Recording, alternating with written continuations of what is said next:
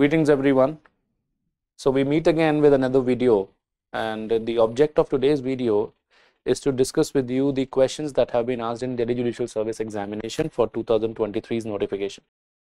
One of my video in YouTube has given you the information about the release of the notification, and one of my video was doing the previous year question paper analysis, and I gave you the repeated questions that were asked in the past few years so that you can prepare them accordingly. And also I've discussed with you how to attempt the questions that have come, that what kind of mindset you must keep, what has to be done by those 15 minutes that are given extra to you, and what should be your strategy, briefly, that what should be your strategy while you are attempting the questions.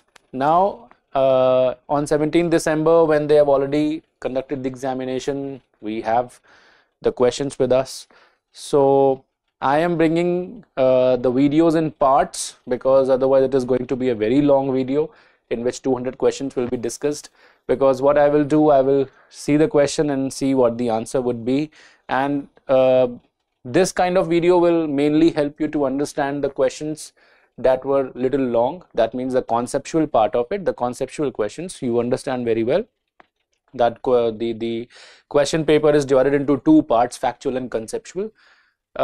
Factual here means that when only the bare fact is asked from you, which can be gathered from the bare act. Second is the conceptual part of it, where you have to also analyze that what is the concept behind it, because it is not written anywhere. I will discuss with you several questions in which you will see that I will start with the premise that this is not written anywhere. However, it is a concept that has been evolved. This is a concept which is there behind it, because the cases have recognized it, and the principles of law have always identified those concepts. So that is why the answer is going to be this, although you cannot see it somewhere very specifically written. So the object is that if I'm going to deal with 200 questions at a stretch, then it will be a very long video, because every question will take few minutes to be discussed. So that is why I have divided it into three parts.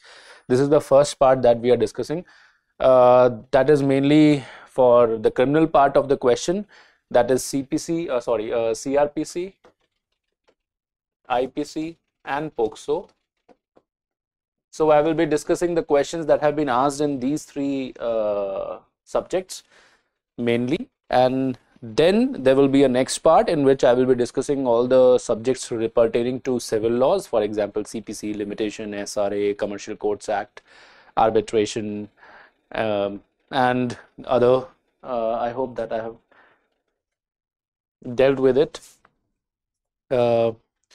Yeah, that is what it is: CPC, SRA, limitation, CCA and arbitration. The second video, in which there are going to be around 60 to 65 questions, and in this video there will be 60 questions that I will discuss with you. Few will be very quick, because it is based upon the bare act provisions, because provisions are going to give you the direct answers. Few will be that which we want to discuss, and discussion is not going to be that long, but at least I will tell you that what is the answer and how it came.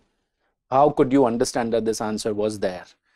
And then the third video will be with respect to evidence, constitution, contract, limited liability partnership, legal GK, and most probably English. It would be around 65 to 70 questions. And I have also found out one major fact, that this time, although in one of my video when I was discussing the previous year questions, I have told you that they will be asking around 15 questions from English and 10 questions from legal GK, and there will be around 45 to 55 questions from the non-conventional subjects, for example from POSCO, and then from arbitration. From arbitration, I have told you that the last time they have asked up 15 questions. This time also they have repeated it.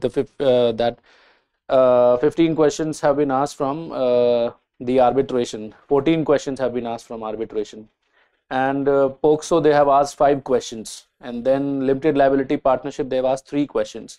Commercial Code Act they have asked 9 questions. A good deal of questions that they have asked from these subjects. And if we see, there are total 34 questions that have been asked from these 4 subjects only, which are non-conventional subjects, only asked in pre.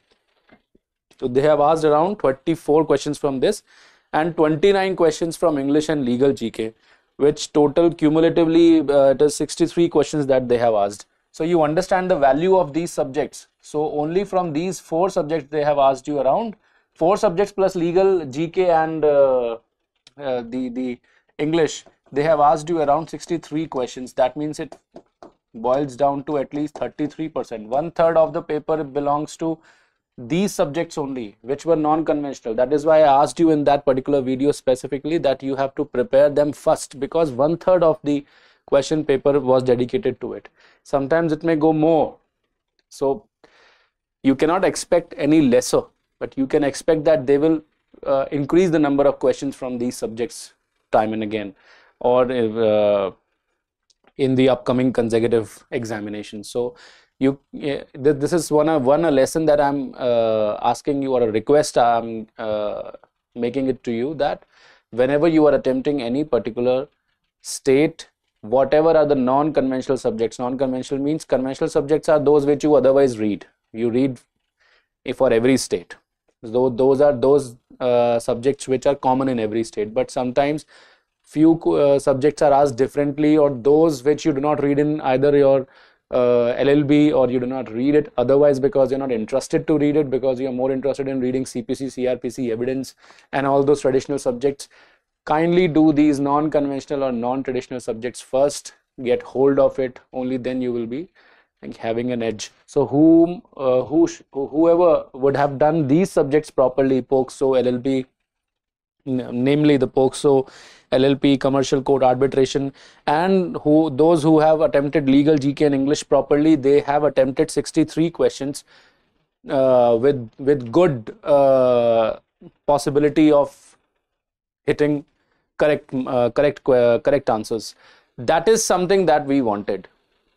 That is something I was asking you to do, that whomsoever would have attempted these 63 questions properly, and more hit rate could be seen in these questions, I would say that they have already got the edge of clearing the examination, at least the preliminary examination, because 1/3 paper was comprised of it, and then the rest of the 1/3 was only with CPC and CRPC. I'm just giving you this fact so that you understand that how you have to check the mindset of the commission.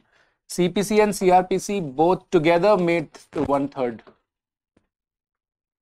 So that means in this time they have asked 30 questions from both. So 60 questions to yahi pe aa gaye. So 1/3 1/3 question paper was dedicated to these 2 subjects, and now whatever was remaining out of those 14 subjects, now whatever is remaining, you minus the 4 to 6 and these 2, 8. Out of 14 you minus 8, 6 subjects was having a good chunk. That means the rest of the 1/3 was dedicated to them. Clear? So they become very, very important. This is the edge that anyone could get, because you otherwise read CPC and CRPC. Everyone prepares for these subjects. Everyone prepares for Constitution, CRPC, CPC, contract, IPC, evidence. Everyone reads about it. Everyone prepares a threadbare. But people, they tend to not even touch these non-conventional subjects, or they just leave it so that whenever they get time they will do it. First of all, you do all these things, because here everyone would be facing the same challenges that even a person who would have read it so properly would be facing. So it's always important to read the non-conventional first and get an edge there, and then here I will also suggest that in Rajasthan and MP, whatever are the non-conventional, for example in MP, I'm just giving an example. For example, in NP, if you see that there is a section of GK which is pertaining to the Madhya Pradesh state only. There is a section which is pertaining to the knowledge of computer sciences, or general knowledge of the computers. Those 20 questions are very important for you to attempt. Again, in Rajasthan, if you go, you see that English and Hindi are having a good weightage in the examination. 30 questions are asked from that. If you prepare those 30 questions properly, out of 30, if you even score 20 and 29, you already have an edge, because in conventional subjects everyone is doing the same labor. So you have to understand that how you have to strategize your preparation while you are attempting any examination. So I've told you already, having said these, I've told you already that today I'm dealing with, in this video, at least in this video, I'm dealing with 3 subjects, that is POCSO, Code of Criminal Procedure, and Indian Penal Code. These 3 subjects and the questions pertaining to it will be discussed in this video. It will be quick and brief so that we know that why the answer came like this and what should be the answer. I don't know if by the time we release this video that you may also get your answer key, so you can match it. Doesn't matter. It also helps you to find out if there is any objection to the question, then you can always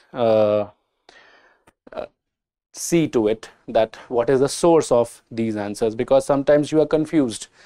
Even if you are no more in the requirement of getting these answers or to know that what are the answers, because you now would be preparing for the mains examination. This will help you to at least nothing but corroborate that you have marked it correctly.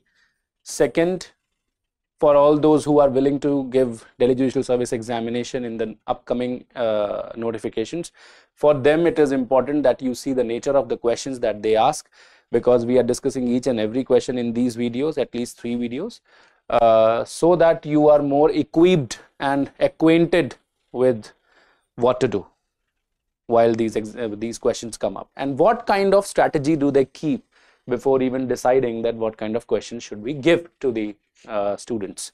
So it is good for the upcoming aspirants and all those who have given the examination, if you want to just cross check and see that the same logic were applied by you, because sometimes you mark the questions correctly but you didn't know that if it was a right answer. That confusion will also be removed if you will see that, and also you will see that how to see that even the straightforward questions are given in a certain way. That means even the factual questions are given in a certain way that you have to apply some mind, because silly mistakes would have happened from your end. How to remove those silly mistakes and why these silly mistakes occur, that is something becomes of value. So this video might help you in that too. So let us begin with the questions. So the sequence is going to be this: POCSO, CRPC and IPC, and I have asked them in this slide to actually give you the question number only. And before I begin with it, I would just like to tell you that this is questions given through set B. So I am dealing with the questions of set B, correct? Even if I would have made 1, 2, 3, 4, it does not make any sense, because anyhow you would have to see in your particular set that where is this question. So I am telling you that I am discussing these questions by referring to set B. So let's start with question number 10. Question number 10 in set B was with respect to POCSO, and I think I have seen the entire the entire sets. There was no occasion that I could see that if a particular subject was taken care by the series of questions, they were shuffled. So for example, for POCSO also, question number 10 was POCSO, and then it went to the last of the question paper. So it was shuffled. There was no sequence or series to it. Although it does not even matter, because if we know, we know. If we know the fact, we know the fact. So question number 10 was pertaining to Prevention of Children from Sexual Offences Act. It was asking you about the punishment, which you could see that they are directly asking whoever commits this shall be punished. That means they're asking you about the punishment. Section 6 gives you the punishment of protection of children from sexual offences when someone commits aggravated penetrative sexual assault. Now there is one take on this, that if you have to remember the punishments for every offense, if you can, yes, because there is no category of offenses that they give to you from which they will ask you about the punishments. We can only strategize by seeing the previous year questions, but we have seen through experiences that the observation is such that they ask you from any offense whatsoever, but mainly they concentrate upon the heinous offenses or those offenses which are generally oft used by the courts For example, penetrative sexual assault is one an arena which was newly introduced in this particular act. So they could ask you from this particular section, but that is not the only factor. You have to remember the punishments for all, and this is where the actual labor comes. That means this is where you have to work a lot. So if you know, that means अगर आपको ये fact पता था तभी आप इसको सही mark करेंगे. Now in such kind of situations, what happens that they bring some confusion to you. For example, if you read section 6, you will see that it is talking about 20 years minimum and then to life imprisonment and fine plus fine or death. That means death can also be given to you. If you see 20 years till life imprisonment and fine, it is given under the second portion, the second option, but this is not totally correct because there is a better option that you have. The better option is option number 4, where it is written rigorous imprisonment for a term which shall not be less than 20 years but which may extend to imprisonment for life, which shall mean imprisonment for remainder, and shall also be liable to fine or with death. This is exactly the reiteration of section 6. Or with death is missing under option number 2, and it is here, and this is exactly what is written under the section 6. So this will be a better option. So option number 4, the answer will be, for question number 10, the answer will be 4. I hope you understand that this is how we are going to do it. Wherever it is required that why the answer is, we will discuss that too. Now you see, after question number 10, directly the question paper, the set B has jumped to section 156. So we will see that what is there in section 156. Section 156 is talking about A with sexual intent touches the breast of X, a boy aged 12 years. Under the Protection of Children from Sexual Offences Act, A has committed the offence of. Now if you see, section 156 is pertaining to section 7, and section 7 clearly enumerates certain areas that if someone touches a child, I just read it for you. Whoever with sexual intent, if someone touches the child in these areas with sexual intent, the areas are vagina, penis, anus and breast of the child. That means there are 4 areas which they are talking about. If in these 4 areas, if they touch with sexual intent, whoever touches with sexual intent a child, or makes the child touch the vagina, penis, anus or breast of such person or any other person, or does any other act with sexual intent which involves physical contact without penetration, is said to commit sexual assault. That means it is the offense of sexual assault. Number 1 is your option. Number 1 is your answer. So this is based on the direct information from the provision. So there is no analysis that we have to put on here. And anyhow, it is aged 12 years, so it is a child. Is this clear? I think these kind of questions you understand that what does that mean. Okay, and child, if you want to see, because 12 years is written here, so section 2D states that child means any person below the age of 18 years. That means 12 years is a child. क्योंकि 18 साल से नीचे वाला ही बच्चा बता रहे हैं, section 2D में डिफाइन किया हुआ है चाइल्ड को. So everything falls good, everything is good. Sexual assault is your answer, 156. Then if you see 157, it is talking about which of the following is not a requirement for the medical examination of a child under section 27 of the POCSO Act 2012. See that what way they are asking you the questions. They are asking you direct questions, but they want you to read each and every ingredient properly. Look at the trade that they want you in.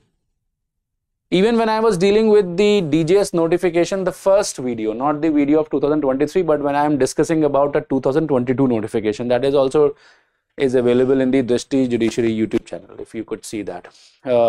In that also I have told you that kindly look towards the question in a way that they will tell you that what they want from you.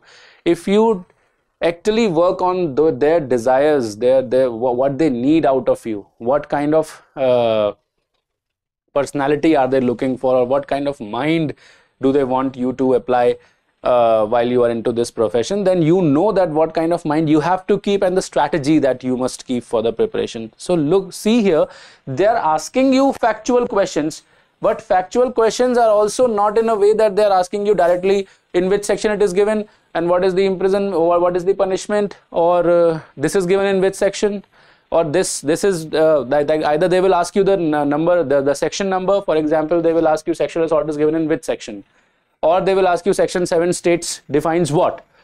This is not they are doing. They are actually putting you into each and every ingredient of that question. Understand this fact. Each and every ingredient of this question, because look at the nature of this question. Which of the following is not the requirement? Not a requirement for medical examination. That means there will be several requirements in medical examination. All those requirements you have to read, because if you don't know any of the requirement, you are not able to attempt this question. That means they want you to read every section properly with every ingredient there in your mind, because even if you miss one, even if there is one ingredient missing in you right now, or you cannot recall, you will never be able to attempt these kind of questions. This is how sharp they want your memory to be. This is how they want you to achieve, to the point that revision is the key. Revise it, remember it always, because once you remember it here, everything, you are tend to make your muscle work every day. And this is how you will remember the facts properly. This is how you will remember the law always. While you practice, while you are while you are performing your duties as a judge, acting judicially, how you are going to be into that flow, it is only because you are doing it again and again, and this is what they want. So see, they are giving directly the reference of section 27, and let's see that in section 27 what is there. Section 27 is about medical examination of a child. Let's see that what it is pertaining to. In case the victim is a girl child, the medical examination shall be conducted by a women doctor in presence of the women investigating officer. The medical examination shall be conducted in presence of the parent of the child or any person in whom the child reposes trust. In case the victim is a girl child, the medical examination shall be conducted by a women doctor. If you see that third and first are almost same, but with a different, with some addition, that here it is written in the presence of a women investigating officer. Otherwise, first and third relates each other. Why? Because that is the same statement that they have reiterated. Then they have written the medical examination shall be conducted in accordance with section 164A. I think even if you don't know at this juncture, even if you don't know all the things, but if you see that they have already given you two statements alike with only one difference, that there is some addition here and there is no addition here, then that means there is a confusion between this fact only. So if you clearly remember the fact that if you see here section 27 subclause 2, section 27 subclause 2 is clearly stating in the case the victim is a girl child, which is written here, the medical examination shall be conducted by a women doctor. That's it. It ends there, and this is where it ends. In the presence of the women investigating officer. This is a wrong addition. That means this is not the requirement, this is the requirement. And what they are asking, which of the following is not a requirement? This is not a requirement. That means ये requirement नहीं है, कोई investigating officer नहीं चाहिए, women doctor तक रुक गए थे. These three are correct statements. This is a wrong statement. Sometimes you have to just see that if the options are giving us any indication, where we have to put our mind before even you go into confusion. I hope clear. So 1 is your answer. 157, 1 is your answer. Clear? Next. Under the Protection of Children from Sexual Offences Act, the special court shall complete the trial as far as possible within the period of, I think if you have read the whole entire act properly, these kind of facts can generally be stated. Wherever you find periods or durations, these becomes very, very important for preliminary examination. I think I've already told you about all these things in some previous videos. So it is section 24(1) clearly states that sorry, no, it is 35(2), 35(2), which clearly states that it should be from the date of cognizance, 1 year is the time that you have got to finish the trial. Section 35(2). So there is no discussion required. ये तो direct ये इन्होंने बहुत ही factual सवाल पूछा है. Under Section 24 of the Protection of Children from Sexual Offences Act, the statement of a child victim shall, as far as practicable, be recorded by. Then again, it is a very straightforward question. If you know, you know. That means if you have this fact in your mind, you will mark it directly, very correctly, which is Section 24(1), in which in the last line they have said that in the women police officer not below the rank of a sub-inspector. So it should be 3. The women police officer not below the rank of a sub-inspector. A child victim shall, as far as practicable, be recorded by a women police officer not below the rank of an SI. So 159 ka answer is 3. All right. These 5 questions were from POCSO. Now we are going next to CRPC. Let's see what we have in CRPC. So we are starting with question number 34. I hope you appreciate that we're going to deal with the questions like this in this video. And I've already told you the object, so don't be restless that if it is going to help you or not.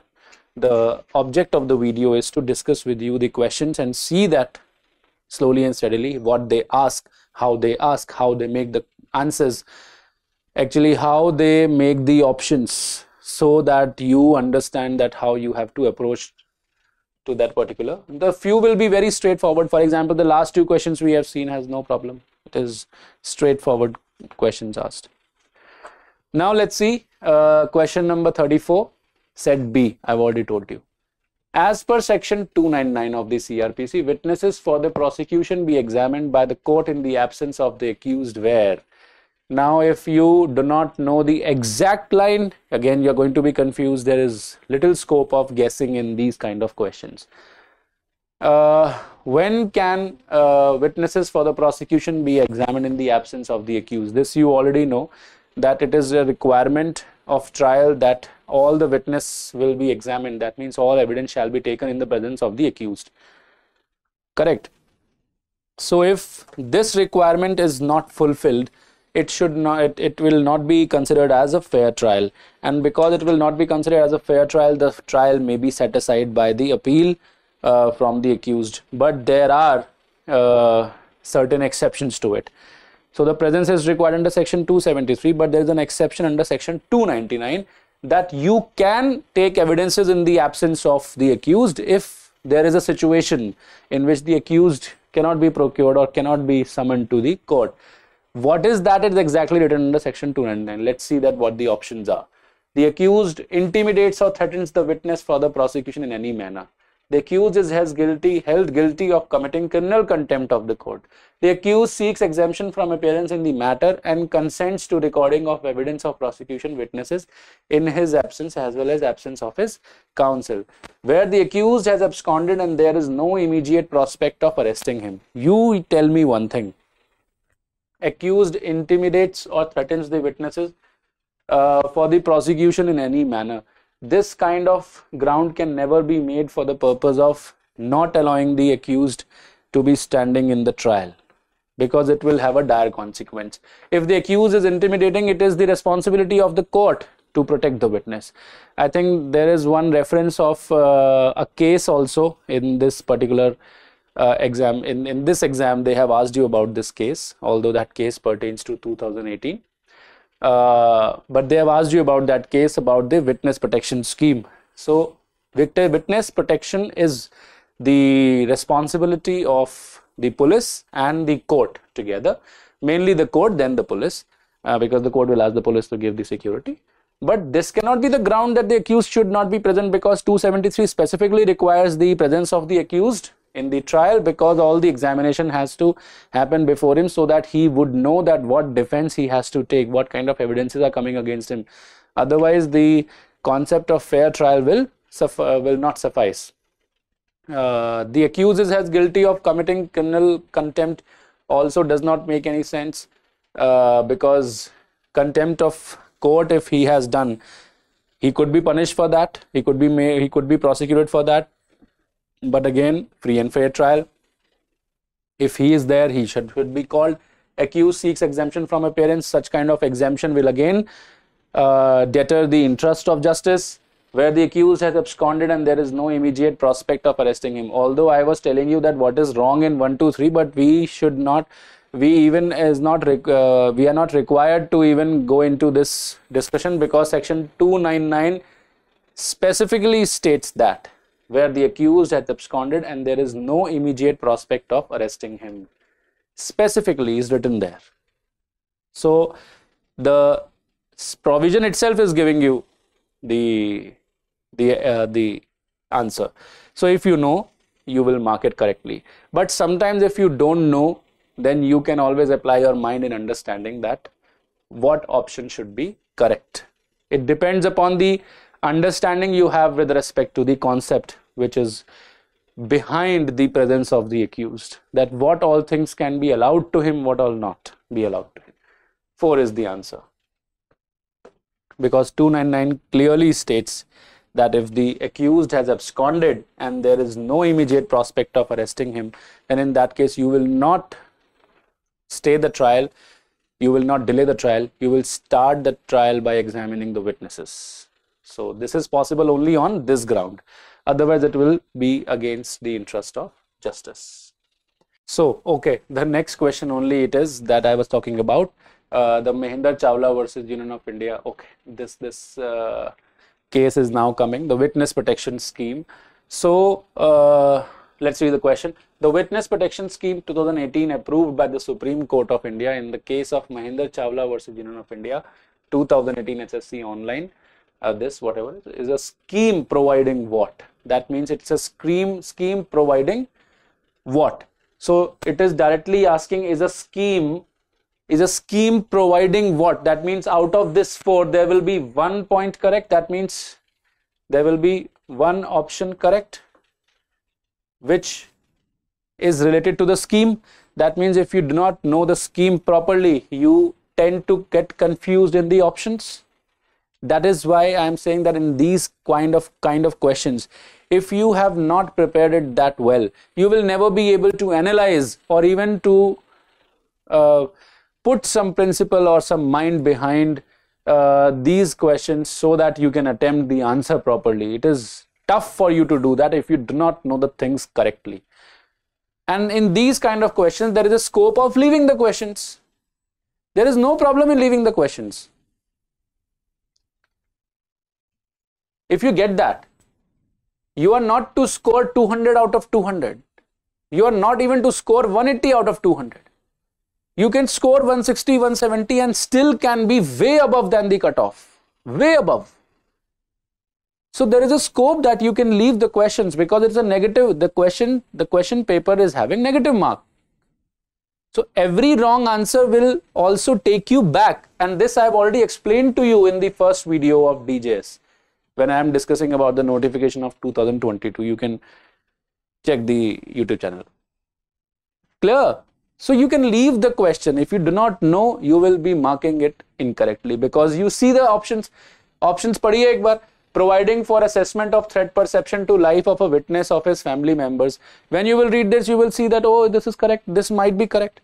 If you do not know, you will find this point correct. Then providing for threat perception to be assessed by the IO, which is binding on the court. You might get little confused that why the perception of the IO will be binding. But if it is the part of scheme, it will be. If it is a part of scheme, it will be. And because you don't know the scheme, you don't know if it is correct or not. So you will be confused, you will be marking wrong. And out of these 4, only 1 is correct.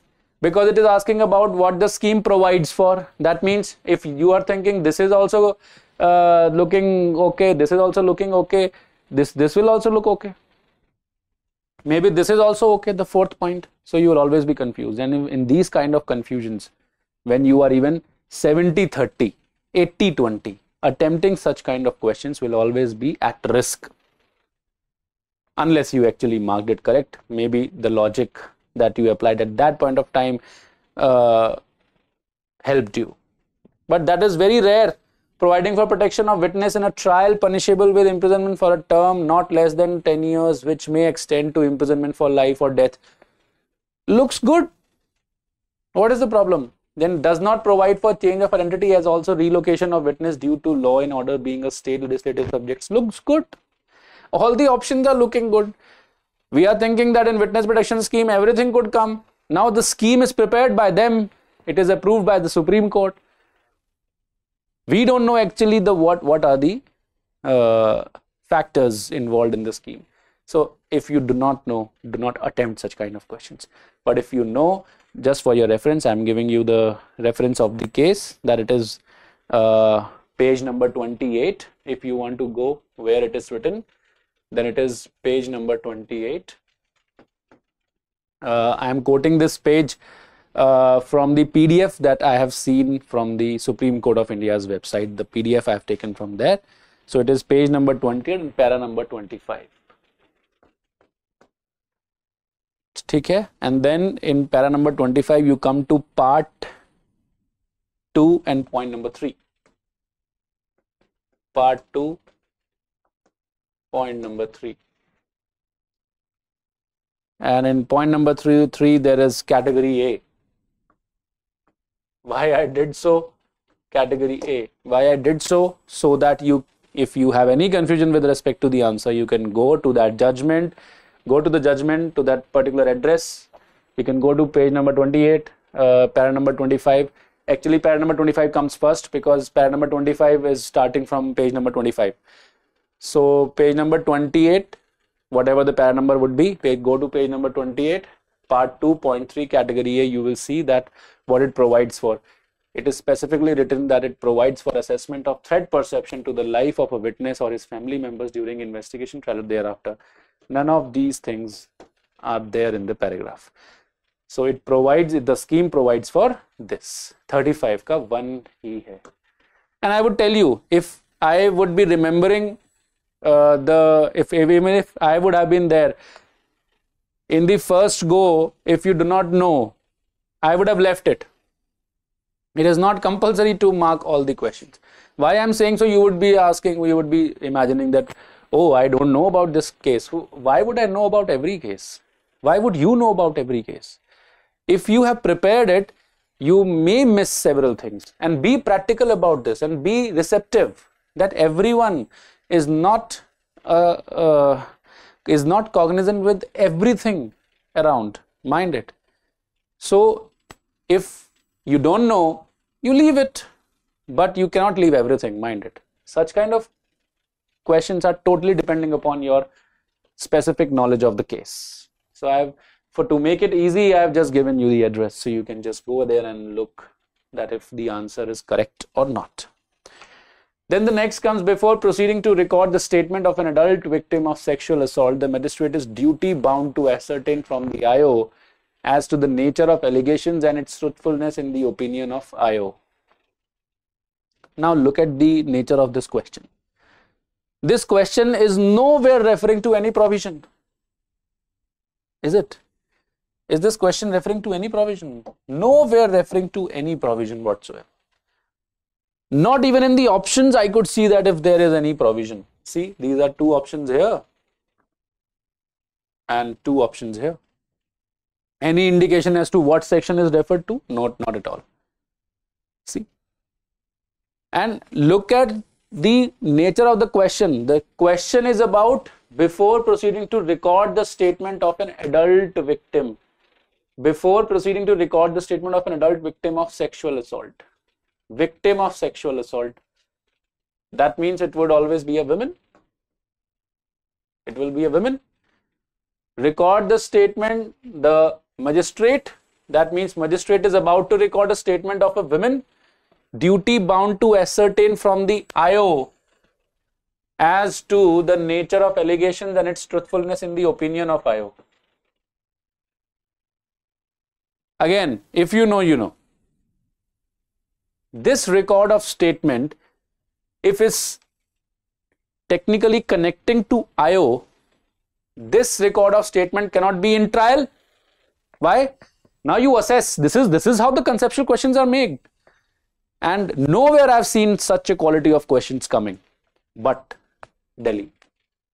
And this is how they actually becomes a little apart from the other states. The manner in which you have to prepare for Delhi Judicial Services is not akin to or is not similar to the other states. That is why I asked you to make clusters. That if you're preparing for Delhi, you may prepare for Haryana, you may prepare for Punjab, for Himachal. Because they are alike, but not even like this. They're not asking you questions like this. It is only DJS who is doing that. All praise to Delhi High Court. Because if the questions will be asked like this, the tendency of students, apart from cramming, but to also understand and analyze, will increase, and that will make you a holistic, that will be a holistic approach to become a judge. It will make you a very competent member of judicial services, which in my opinion, I really like these kind of questions. But every state has their own patterns. Before proceeding to record the statement of an adult victim of sexual assault, women, we will see that if women, this fact that it is a woman is of any value to us or not. The magistrate is duty bound to ascertain from the IO. If the term IO is used here, investigating officer is used here, that means you are talking about still the stage of investigation, because the help of IO or the presence of IO is nowhere required once cognizance is taken. Once cognizance is taken, nowhere it is required that IO should be there for any aid of the judiciary or for any aid of the judge. He is only required till investigation. That means what kind of statement would be recorded here, and IO is mentioned, the statement would be of 164. That means a magistrate records, because during investigation, the only requirement of the magistrate is to record any statement under 164. Otherwise, police is recording the statement under 161. And when police is recording the statement, what is the value of magistrate there? What is the role of magistrate there? So if magistrate is recording and IO is mentioned, that means magistrate is recording the statement under 164. Now you start looking towards section 164 and the concepts involved in it. Now you read the question. Once you are through with it, once you know where you have to put your mind, because in this question there is no indication of the section, that which section it pertains to, where do I apply my mind. And magistrate also record the statement of a victim while he is in trial, but then IO will not be of any use. So that is why it is a record of statement under 164. Let's see what are the factors here. Let's see what they want, because they have given you an assertion. The assertion is that before proceeding to record the statement of a victim under 164, the magistrate is duty bound. That means magistrate is bound to ascertain from IO as to nature of allegation and truthfulness in the opinion of IO. Magistrate is never bound by anyone's opinion. This is the first thing that you must remember. In the whole CRPC, the magistrate is not bound by anyone's opinion. The magistrate is only bound by the directions or the orders given by his superior. That means in appeal by the session court or by the high court. That's it. Otherwise, magistrate is not bound by anyone, and by investigating officer, never ever. Never ever that can happen, because the judicial mind is incumbent in a judicial officer. IO is not a judicial officer and nowhere superior and nowhere in the position that he can ordain the magistrate. So magistrate can never be duty bound. This I understood by reading the statement. But now let's see that which option would be correct. Statement is not correct. It's right. Statement is not correct. But let's see. Statement is not correct, since the magistrate should hear the PP, APP as well as support person or legal aid counsel before proceeding to record the statement. यहाँ तो सही लग रहा था, statement is not correct. This is true, statement is not correct. But then they have put a condition that it is not correct because magistrate should hear PP, APP as well as support person, legal aid counsel. If you practically know this and if you have seen the entire section, nowhere there is a requirement of this. Section 164 does not provide for this requirement. Section 164 does not even say this. But then we have to understand the concept. Statement is not correct. This is also true. Statement is not correct. So both are giving me a good indication. Since the magistrate is under a legal duty to ascertain the version of incident in the words of the victim of crime and record her statement after satisfying that she has not been tutored or under any kind of threat, undue influence or coercion from any more. I am totally convinced with this statement because this is the concept of section 164. That before the magistrate starts recording the statement of a victim under section 164, the magistrate is duty bound to only ascertain one thing, that she is doing it voluntarily. And that is why the magistrate also verifies at the bottom of the statement. Once the statement is taken, at the bottom they verify that I have asked her of the questions to know of her veracity, the truthfulness. That means that if she is voluntarily giving or not, the truthfulness of the fact that she is voluntarily giving the statement. Once the magistrate is satisfied that she is voluntarily giving the statement, there is no reason for anyone else to even intervene. There is no reason why IO is coming into the picture. Once the magistrate satisfies of this fact, the next thing is that whatever she is saying, verbatim they have to write it. Verbatim as in whatever she is saying in that language, using that particular intent that with which she is speaking, the magistrate has to write that. The magistrate cannot tutor her, the magistrate cannot write the paragraph in her language or in her way, because she is not one to explain. Tomorrow it will be used against her. The victim is the one to explain all that. Then it will be read over to the victim, and the victim will say, yes, yes, you have written it correctly. And then there will be a verification at the bottom. So this is very convincing, this point. But let's see, maybe there is another point which is more convincing. So let's see. Statement is correct. It starts with statement is correct. So this point will never suffice. It will never survive. Statement is correct. Again, it will never survive. That means out of those two, this statement is wrong. This is right. 36, 2 is the answer. Beautiful question, and what an answer.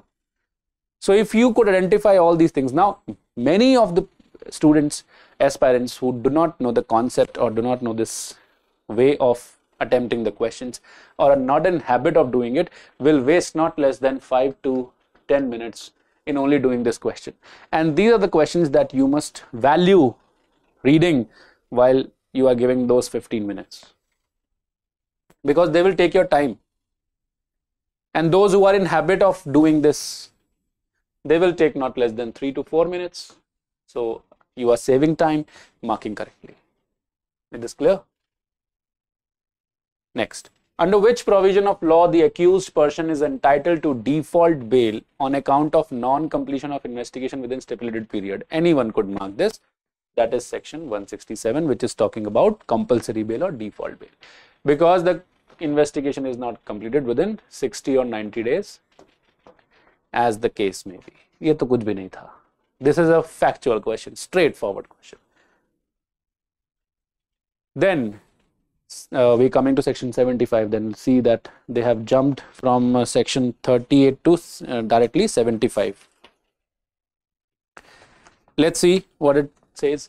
Section 437 1, 437, you understand, is talking about the grant of bail in non-bailable offences. Puts fetters, fetters means restrictions, fetters on the powers of magistrate to grant bail to any accused person arrested in a non-bailable offence when there appears reasonable ground for believing that he has been guilty of an offence punishable with death or imprisonment for life. But the first proviso there to carves exception. That means they are talking about the reading of section 437 first and then the proviso. The first proviso thereto carves exception and provides that such accused can be released on bail if he is, such person is under the age of 16, a woman, sick or infirm. I think everyone knows about this. All the three are present there. If you read the first proviso to section 437(1), you will see that the exception to it is having these three factors, that is under 16 age, women, sick or infirm. All these three are there. So 4 is your answer. This is also a very easy and straightforward question. No analysis. Any court may alter or add to any charge at any time before. I think everyone knows that all these sections you anyhow cram and recall. It is talking about section 216 CRPC, where a court may alter or add to any charge before the prosecution evidence, recording of statement, defense evidence is closed, judgment is pronounced. It is clearly written before judgment is pronounced. Straightforward question, no need to analyze anything. If you know, you know. Clear? So a court may add or alter to the charge before the judgment is pronounced. This is a very general thing, no discussion required. When a person is charged with an offense and facts are proved which reduce it to a minor offense, he will be acquitted of both the charged offense. ऐसा तो हो नहीं सकता. He will be acquitted. This will never happen, that he will be acquitted of both, because if it is proved that he has done a minor offense, for example, he is charged with 302, but it is reduced through 325. That means grievous hurt. So he was charged with murder, but it is proved that he has committed grievous hurt. Why would you acquit him? You will convict him at least for grievous hurt. This is general logic. And also section 222 bracket 2. Section 222 bracket 2 clearly mentions that he will be convicted of the minor offense, no problem. कहीं लिखा है, he will be tried afresh. He will not be tried afresh. For minor offense, he will not be tried afresh. The trial has happened. It is proved that he has committed grievous hurt, although he was charged with murder. Does not matter. You convict him for murder. Where it is written, he may be convicted of minor offense. It is true. Fourth क्यों करेंगे? None of the above. Why? This is true. Very straightforward. This also is very simple. Then, when does the trial of an offense commence? See, you know the stages of crime. First of all, what happens is FIR. Then what happens is charge sheet, police report. Police report, on police report, the court take cognizance. Now there is a possibility that after taking cognizance and after 207, when the issue process will happen, and after you supply the documents to the accused, after 207, 208, there will be a stage of hearing upon charge. And in hearing upon charge, there may happen a discharge. So that means if there is a discharge, no trial is commencing, no trial required. That means trial begins only when there is charge framing. Charge framing के time पे ही trial हो सकता है. यहाँ कुछ लिखा है क्या? When charge sheet is filed, charge sheet means police report. यहाँ पे तो trial शुरू नहीं हो रहा, because after that there is the stage of cognizance, issue process, 207, 208, and then hearing on charge. So this is not correct. When charge are framed, वो तो हमने निकाल ही लिया. और कुछ है क्या? When cognizance is taken, it is not the commencement of trial, because we are still waiting towards this particular position, because someone can be discharged there, and if the accused is discharged, no trial happens on him. If someone is discharged, there is no trial on him, but there is an issue process, but there is a supply of documents to him. So that means this inquiry period will certainly happen, and trial is not beginning for him because he is discharged. That means charge framing is that stage where trial begins. Cognizance is the commencement of inquiry stage, and PR is where it is termination of investigation only. So you understand this? Okay, I'll just be it. All right. Second is your answer. It was straightforward question, and if you know, you know. That means you know that this is where it is. A court may impound a document under the following provision of law. This is completely a factual question. This is what I was asking, that they will ask you that in which section it is, or this is given in which section. This is the rare, not rare, but this is raw factual question, not rare, raw factual question. So, which section? It is section 104. Section 104 talks about the impounding of a document by the courts in CRPC. Straightforward question. कोई जरूरत नहीं इसके अलावा कुछ ध्यान में रखने की. Next, after the police report is filed under section 173, who can order further investigation? After the police report is filed, 173 police report filed, who can order further investigation? Now, there is a take on this.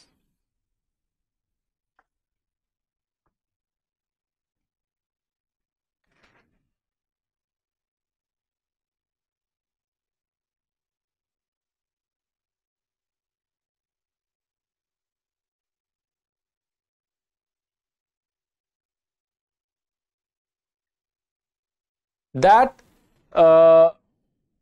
what will happen now? Let's see. Why I am actually now this will come into your mind that what is the problem? You go and read section 173(8). Go and read section 173(8). The police officer itself, the IO, if he wants to further investigate, he can go ahead and investigate further. No problem. Further investigation can be done suo motu by further investigation can be done suo motu by IO and can be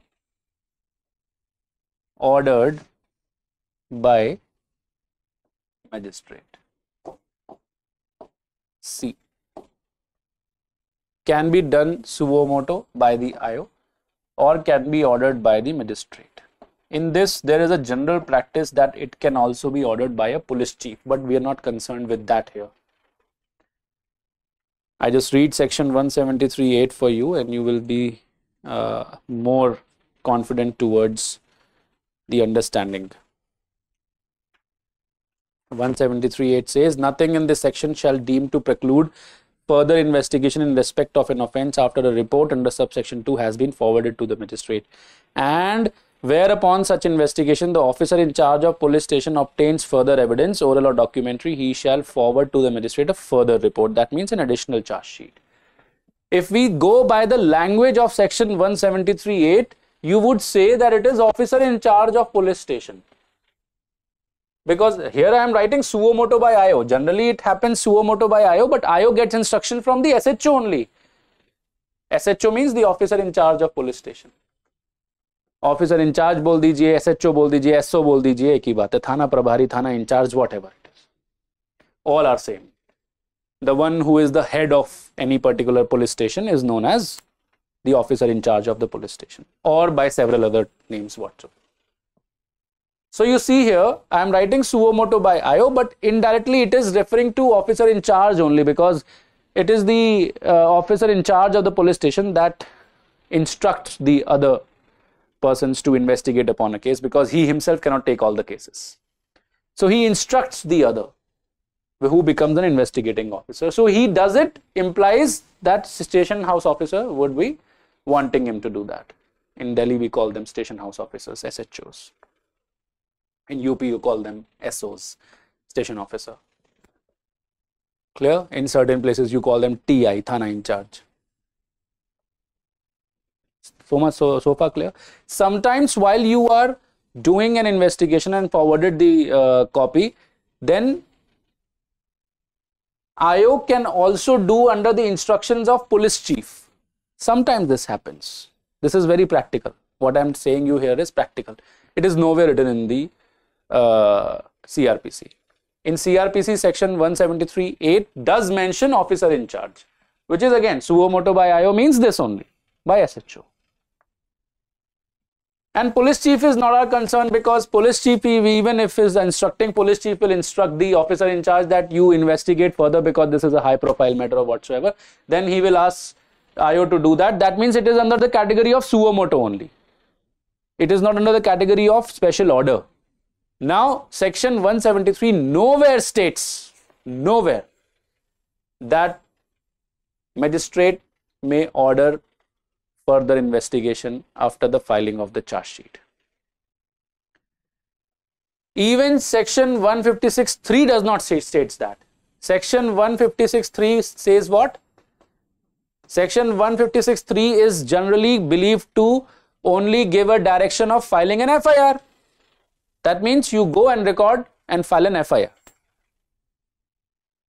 Under 156(3), you give an application to the magistrate that the magistrate orders the police to file an FIR, isn't it? And then there is supervisory jurisdiction also.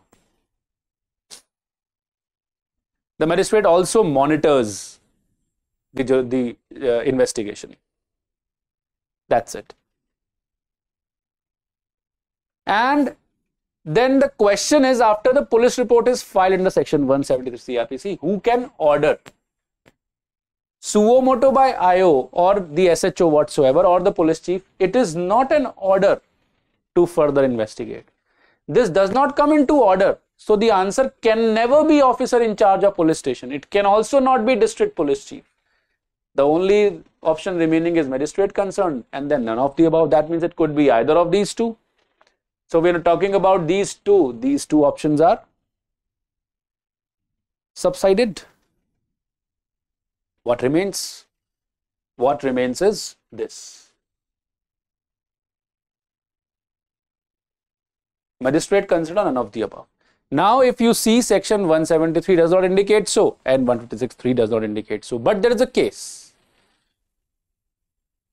It was a case which directly dealt with this power of the magistrate.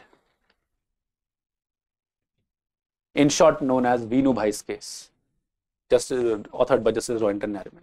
Justice Nariman very elaborately discussed about the powers of the magistrate under 156(3) vis-a-vis section 173(8), and say that there is no provision that can restrict the magistrate to order further investigation after the filing of charge sheet. The answer is 3. It is based upon what it is based upon? It is based upon a case. So if you would have read it, even the ratio somewhere, you would have got the option. So 173 mein who can order? It is the magistrate. They does not come because they are not ordering. उनका तो ये इलाका है. They are doing it for themselves. उनका तो ये इलाका ही है ना. ये थोड़ी order कर रहे हैं. They have this power anyhow under 173(8). But who can order is magistrate. They are talking about magistrate here. I hope you understand this. What is the effect of compounding of the offence under section 320 CRPC? Everyone knows about this fact. They are talking about section 328. I'm giving you the addresses so that you can go and check yourself. Section 320 the subsection 8 bracket 8 is saying that the accused is deemed acquitted of the offence. Accused acquit ho jata hai. 2 is your answer. Then, under what provision can a person not being an accused be summoned to stand trial along with the accused? When during the course of an inquiry into or trial of an offence, it appears from the evidence that such person has committed an offence. Every one of you knows about this particular section, that there is a section in which a person who is not an accused so far, if in trial it comes out to be a fact that someone else is also involved in it, you may call that person and can ask him to join the trial. That can only happen under section 390.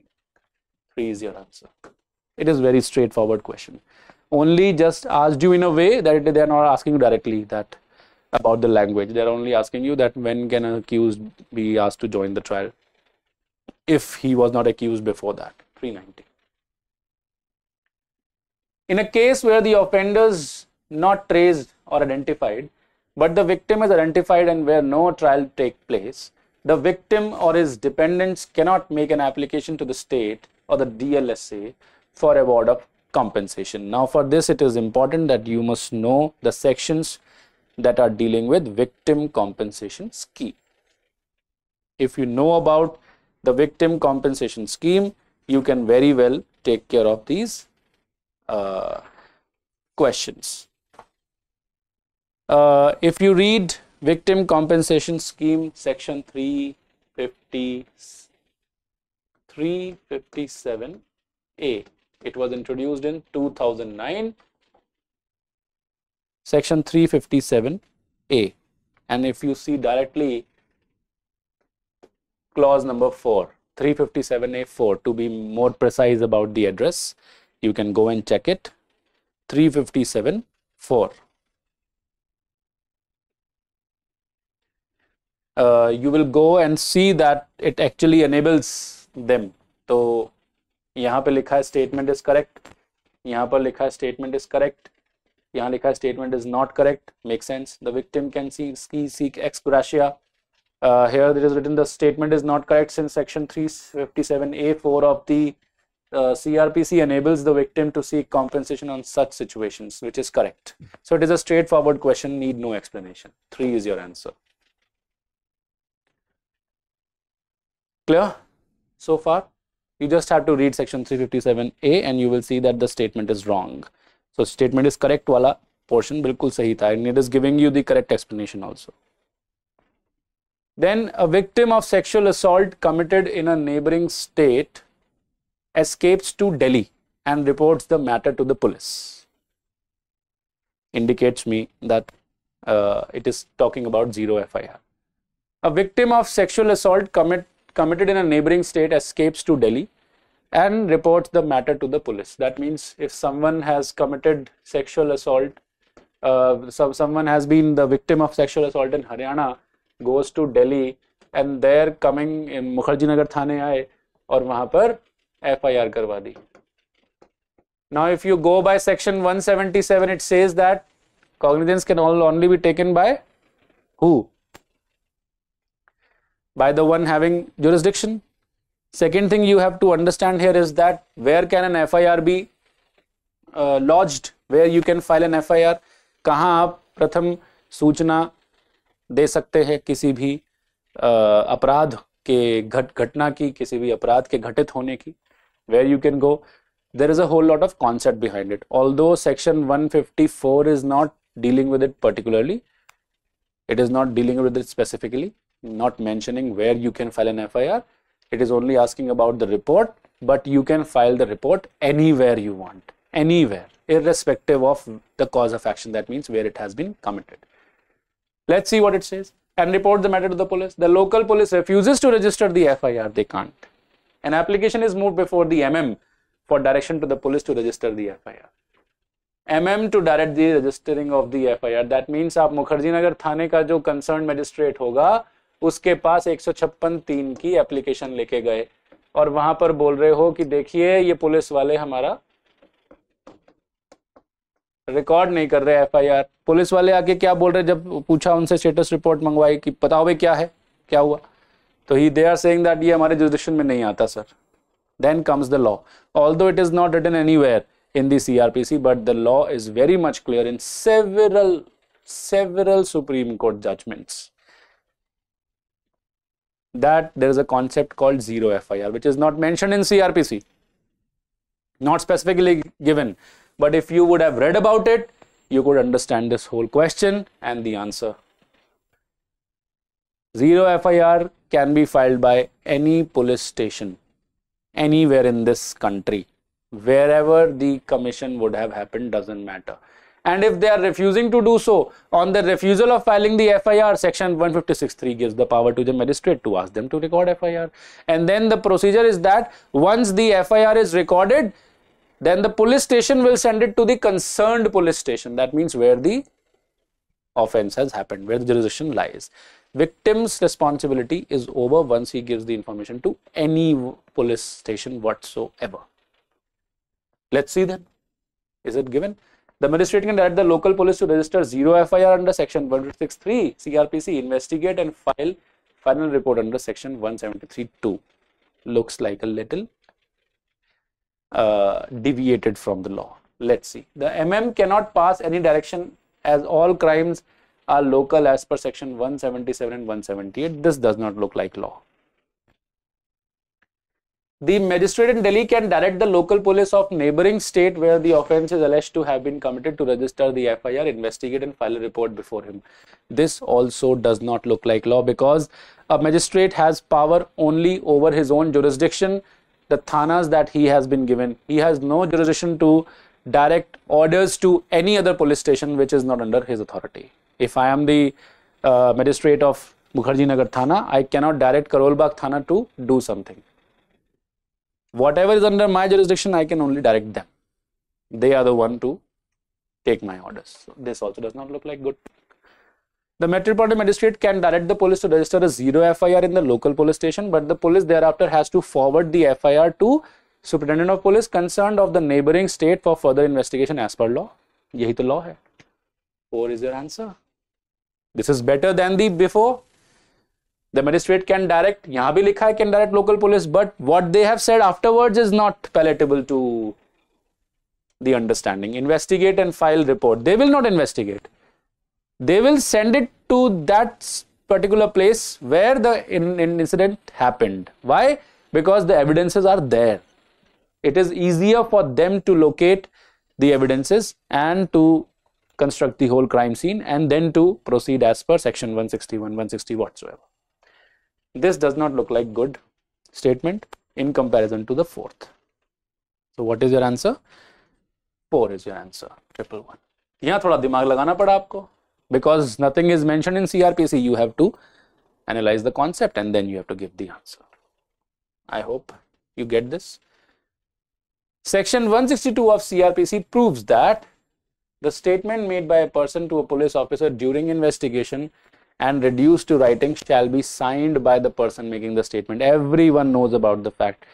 If it is reduced in writing, it shall not be signed by the person making it. Shall not be signed. Shall not be signed. यहाँ तो लिखा है shall be signed. गलत हो गया. The statement made by a person to a police officer during investigation and reduced to writing may not be signed by the person making the statement. May not लिखा हुआ है. You have to remember the word is shall not. Shall not be signed. तो ये भी गलत हो गया. May नहीं है. Shall है. No statement made by a person to a police officer during investigation and reduced to writing shall be signed by a person making the statement. ये looks like correct. But let's see. क्या पता अगला इससे भी अच्छा हो कुछ. Statement made by a person to a police officer during investigation and reduced to writing shall be signed by a person making the statement only if the police officer has obtained prior permission. ऐसा तो कुछ लिखा ही नहीं ना. Shall not be signed. That means 3 is your answer. If you remember the correct preposition, you will mark it perfectly. Is this clear?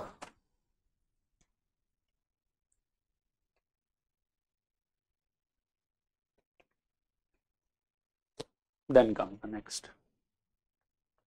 Very good blend of questions have been asked. I'm totally impressed with the way that the questions have been set. Where the police submits a final closure, because the question paper is not all about checking your memory, how sharp you are.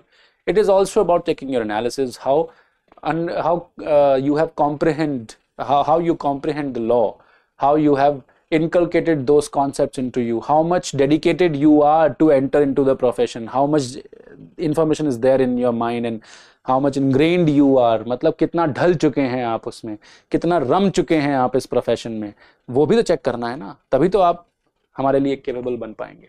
Very good. Where the police submits a final closure report under section 173. Final closure report means आपने FR submit कर दी. FR means final report means FR is known as final report. Final closure report. Closure अपने आप बता रहा है. Closure means that the police investigating officer opines that no offense has been committed according to them.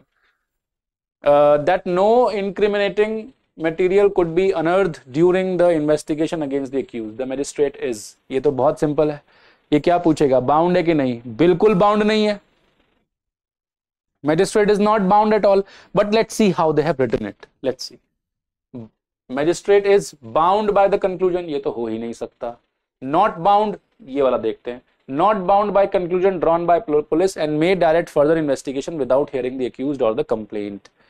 Let's see. Bound by the conclusion ये तो हो ही नहीं सकता. Not bound फिर आ गया. इसका मतलब इन दोनों में confusion होगी हमें. Let's see.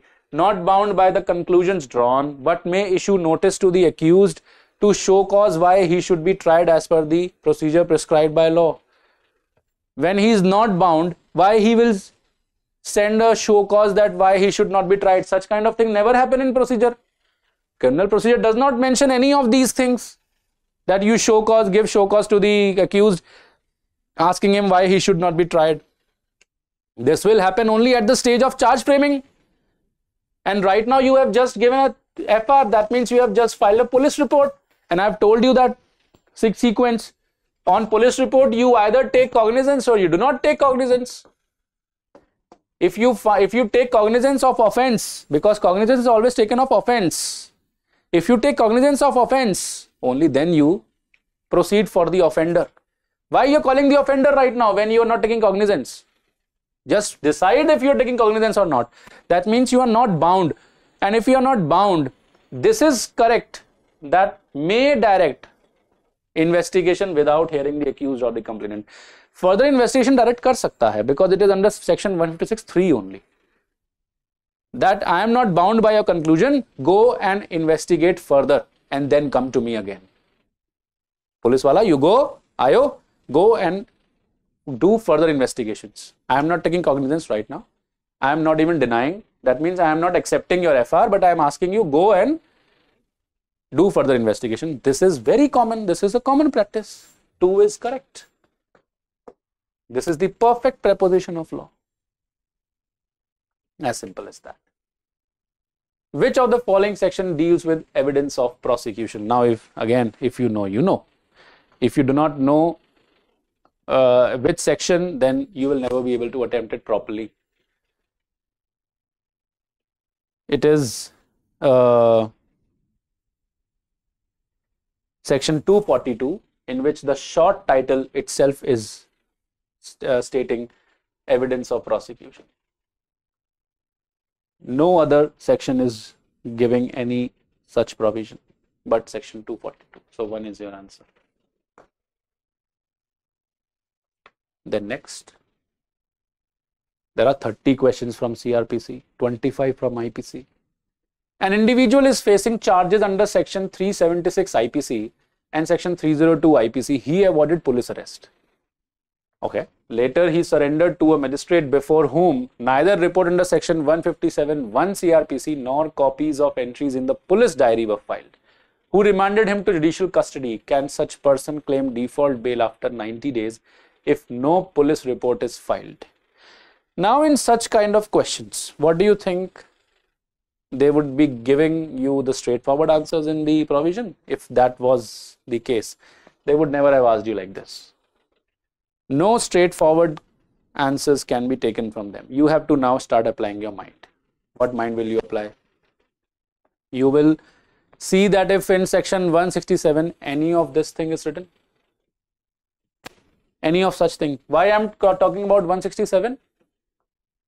Why I am talking about 167 CRPC? Because section 167 CRPC talks about the concept of default bail. They are mentioning who remanded, can such person claim default bail? That means default bail is connected to section 167 CRPC. In 167 CRPC, none of these things exist. They are only saying that if the investigation is not completed within 60 or 90 days, kindly release them. As the case may be, kindly release them. Okay. But if we read section 167, it talks about arrest and detention. If I read for you, if I just quickly read, whenever any person is arrested and detained in custody, and it appears that the investigation cannot be completed within the period of 24 hours, he has to be taken before a magistrate, who must remand him to police custody or send him to judicial custody. But what it says, whenever any person is arrested and detained, because when he will be arrested and the police has detained him, within 24 hours he will have to be brought before the magistrate. There the magistrate will look upon the case diary. They are mentioning this. Neither report under section 157(1), that means occurrence report. No occurrence report has been shown, nor the copies of entries in the police diary. That means no general diary, police diary or case diary has been shown. This is general procedure. I am telling you practically what happens in remand. Whenever the accused is arrested, the first thing you do is to take him to the concerned magistrate. That magistrate will see two things primarily. First is the occurrence report, that is the copy of the FIR or what information you have got that you have arrested him. At what behest you have arrested, the magistrate will see that, because it should not be an illegal detention. And the second thing that the court will see is the police diary, that what all actions you have taken so far. None of that happened here. And then what happened? That once the court is satisfied, when the magistrate is standing, the court is satisfied that yes, an information has come, and police diary also mentions his arrest timely, and he has been brought within 24 hours, because with police diary, with memo of arrest, you will see the time of arrest, that he has been arrested timely and he has been brought to me timely. Now the magistrate will decide that if he has to be given back to the police custody, or it should be sent to the jail, judicial custody. There is when they decide, when the magistrate decides.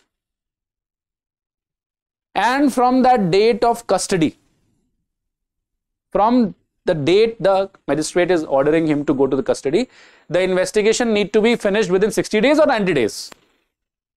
If that does not happen, the concept of default bail comes into picture. Now you look at this question. He says that no occurrence report shows. No occurrence report shown. That means kya FIR dikhao, kya hai? No copies of entries to the police diary were filed. But they say who remanded him to judicial custody? Ye nahi hua. That means those two things never happened. But he was remanded to judicial custody.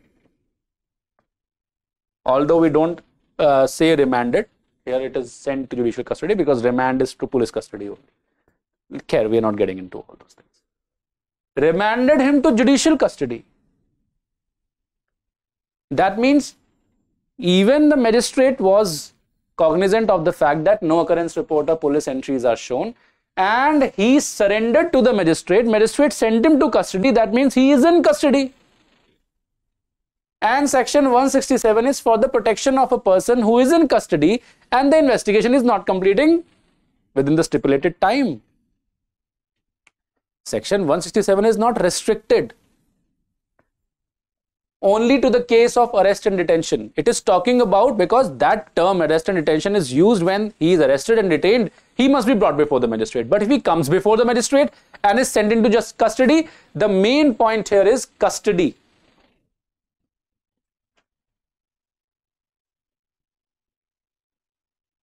Are you getting the point?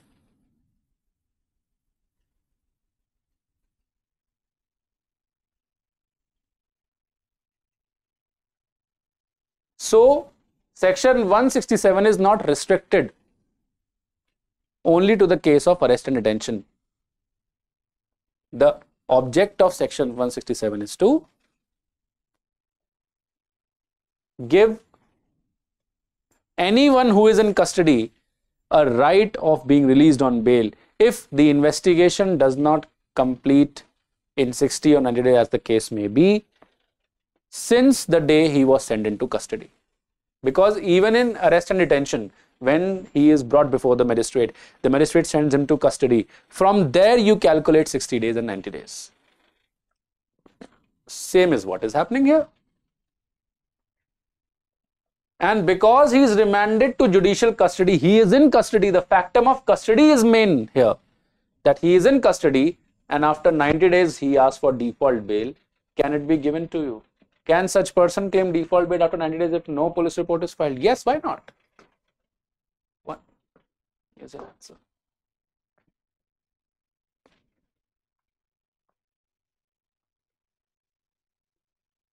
Is this clear?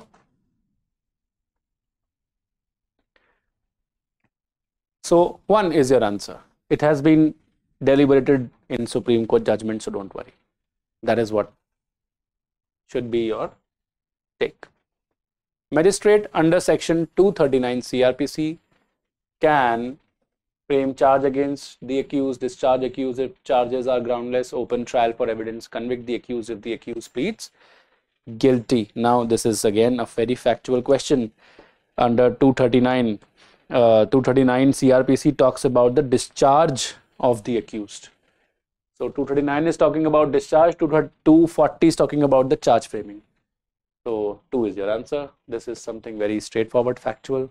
You must remember from the trial several questions In the types of trial video, I have told you that all the sections are important for preliminary. See, the questions are coming directly. Then comes section 91 of CRPC, enables the court or the officer in charge of a police station to summon such document or other thing necessary or desirable for the purposes of any investigation, inquiry, trial or other proceedings. This provision also enables the accused to move an application for production or preservation of documents so as to assist him in his defense at the time of consideration of charge against him or recording of statement under section 313 CRPC.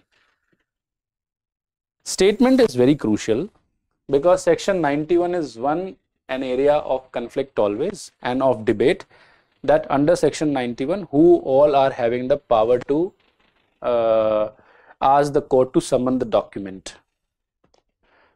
Now you would have read about one thing very clearly under section 91. There is a Supreme Court case also which is talking about the fact that it cannot be used against the accused, because it will then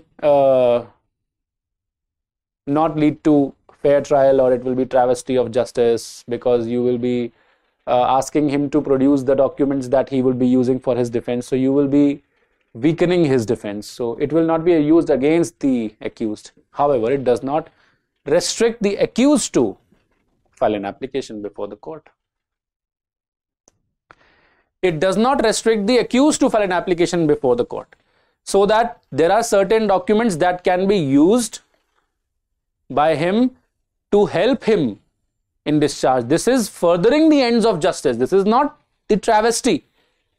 This is not lowering the ends. It is furthering the ends of justice, that you are helping the accused to get some documents so that he could prepare his defense properly, so that it will help him to get discharged, or when he is putting his defense, और जब 313 की examination हो रही होगी, मतलब whenever he is being examined he can use that. So it nowhere restricts.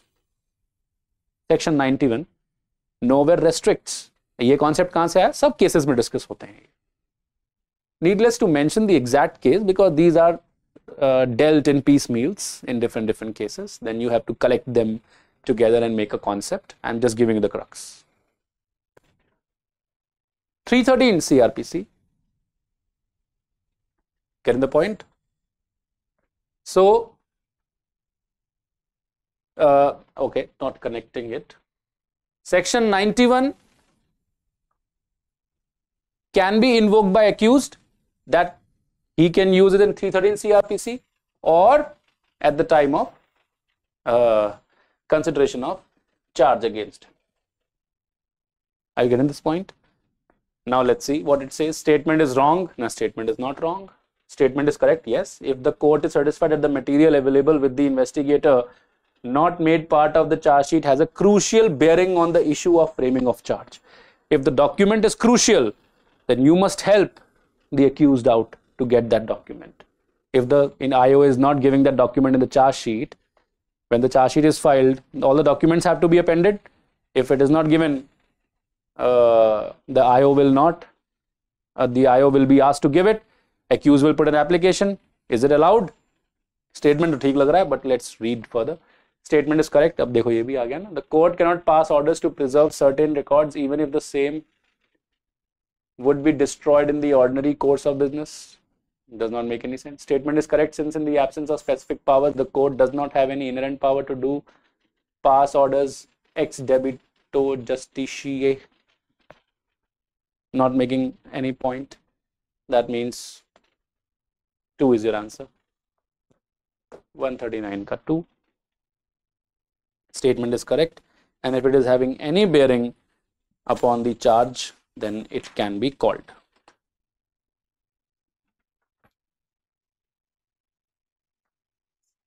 Then comes the next leg of questions in CRPC. Ordinarily, the duration of anticipatory bail granted to an accused under section 438 CRPC. सबको पता है. तो number of cases have reiterated number of times, starting from Gurbaksh Singh Sibia, that if once anticipatory bail is granted, it is granted till the end of the trial. है कहीं लिखा? operate till the accused is summoned, operate without any restriction as to the time, and can also continue till the end of trial. यही है जी answer 4. 4 is your answer.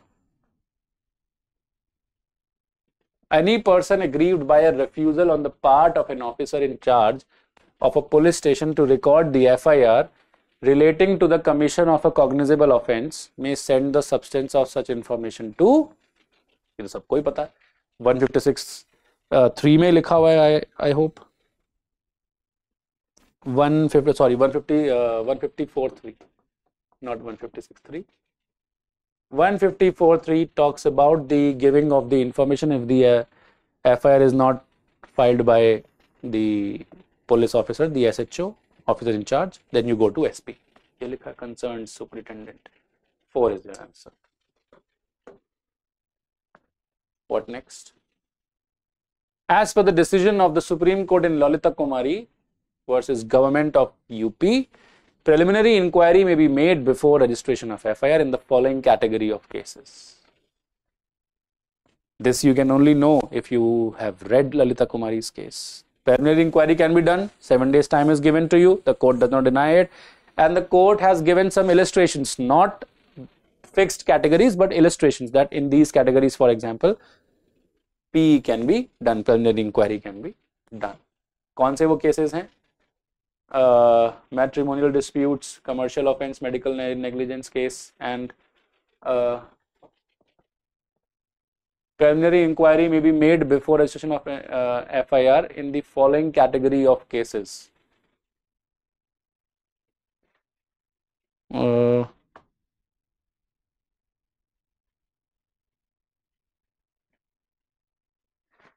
The fourth, I think, is repeated, so that is why I'm sorry for the slide, because 2 is also commercial offence, 4 is also commercial offence. This is not commercial offence, this is all of the above. All of the above. This option is all of the above. And if you go to para 111 of judgment, para 111 of the judgment, point number 6, para 111 of the judgment, Lalita Kumari's judgment, again from the Supreme Court of India's website, I have taken the PDF. Para 111 of the judgment, point number 6, if you go to that, you will see that all these cases are given there. So all of the above is your answer. Matrimonial, commercial, medical negligence cases, you can do PE.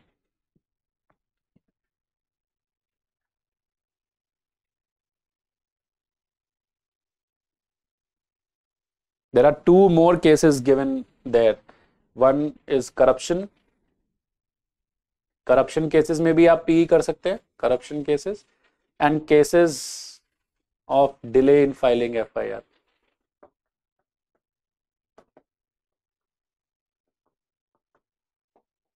Cases of delay in filing FIR. ठीक है, in these 2 cases also you can do that, but they are illustrative, मतलब only for example. It does not exhaust. ये 5 ही नहीं है, और भी बना सकते हैं आप. It depends. Clear? Para 111 और point number 6 पे जाके आप देख सकते हैं all of the above. When the Court of Sessions passes a sentence of death, the sentence can be executed only after 1 month, cannot be executed unless confirmed by High Court. Yes, it cannot be executed unless confirmed by High Court. बिल्कुल सही है. आगे देखते हैं वैसे. Can be executed only after 1 year, ऐसा भी कुछ नहीं. Can be executed unless confirmed by the Supreme Court. No, Supreme Court नहीं, High Court की confirmation चाहिए.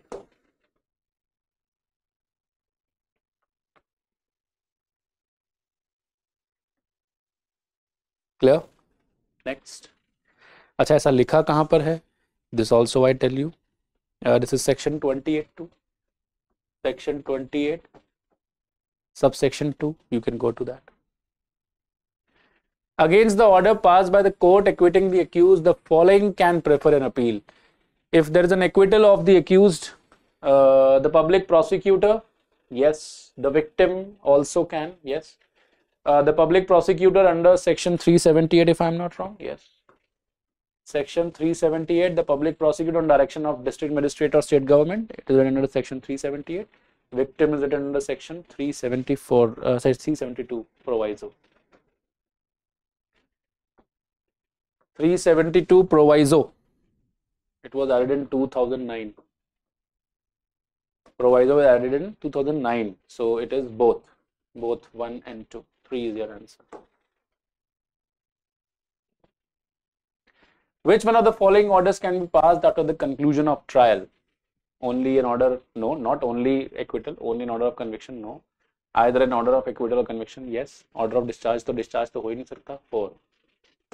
4 is your answer. And it is stated under several sections. Section 235, 255, 248, all states that judgment can be either conviction or acquittal. Clear? We are about to just get over with CRPC. X was acquitted by the trial.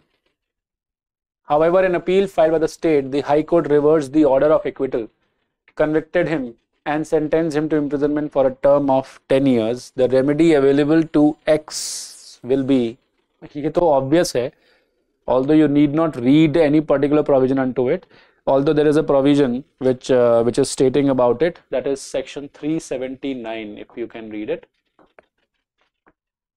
Section 379 talks about this particular situation where the imprisonment is given above 10 years, 10 or more, and or life imprisonment or death.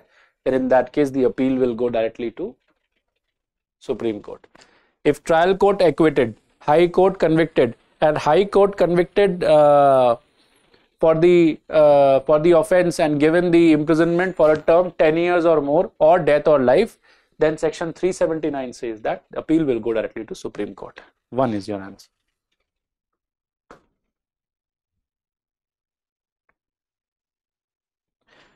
Next. Proclamation for person absconding is issued. Everyone knows. 82 is proclamation, 83 is attachment. 2 is your answer. This is completely factual. इसमें तो क्या ही है? Every offence shall ordinarily be inquired and tried by a court. Section 177 says that it should be inquired and tried by a court where the offence was committed. ये तो section 177 directly ही बोल रहा है. तो 1 is your answer. Again, a straightforward question. Any other CRPC questions remaining? I think we are done with CRPC questions. So these were the answers of your CRPC questions. Let's see now comes the yes, the IPC starts. Question number 18. Which of the following is the punishment for counterfeiting an Indian coin? So there is a difference between counterfeiting a coin and counterfeiting an Indian coin. ये ध्यान रखिएगा. और दोनों के punishments में फर्क भी है. तो let's see. This is section 232. You can go and check section 232 of IPC.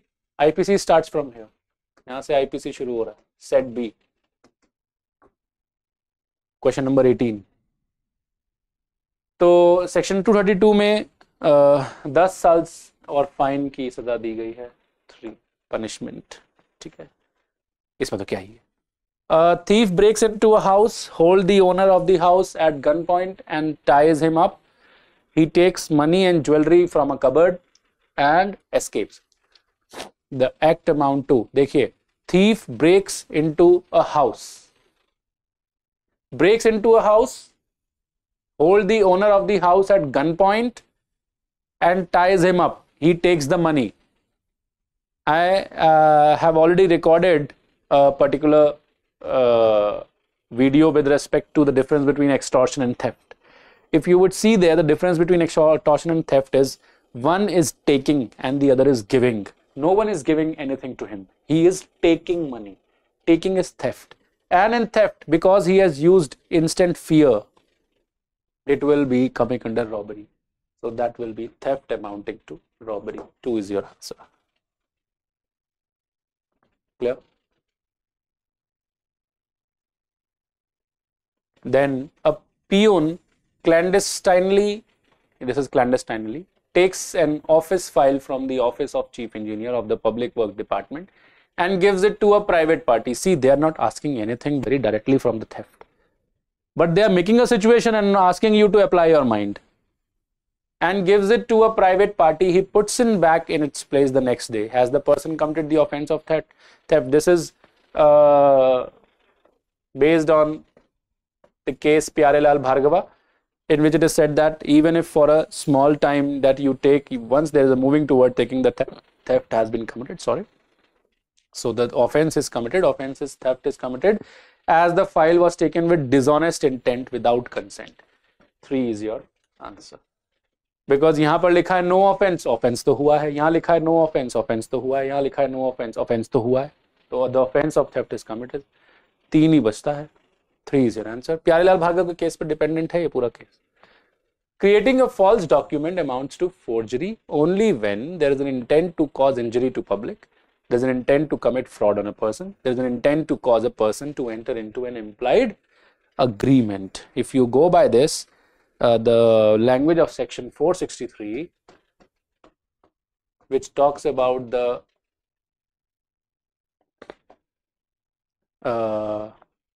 offense of forgery, you would see that all the 3 content is present, so the answer would be 4. Clear? A person enters another's house without seeking permission, which is criminal trespass. He has committed house trespass if he entered with an intention to commit an offense, he entered with an intention to annoy or insult the residents, he entered with an intention to intimidate the residents. I hope that all of them suffice, because if you will see section 442 and 441, you will understand. This is the combined reading of section 441 and 442. Combined reading of section 441 and 442, criminal trespass and housebreaking, you will understand all the 3 suffice. 4 is your answer. 3 ingredient है, तो ये आपका answer बनेगा. A married woman gives birth to an illegitimate child. To escape from societal shame, she leaves the child outside the gates of an orphanage. Has the mother committed an offense? Yes.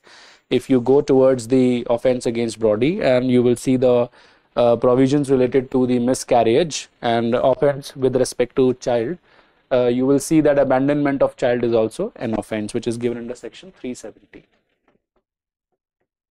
Section 317. She has committed the offense of abandonment of child. Abandonment of child is not punishable.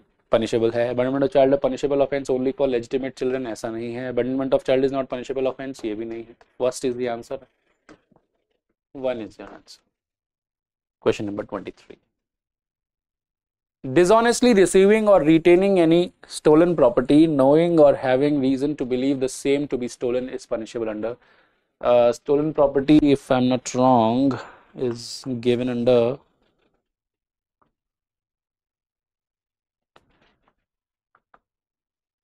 just a moment. This is question number give me a moment please.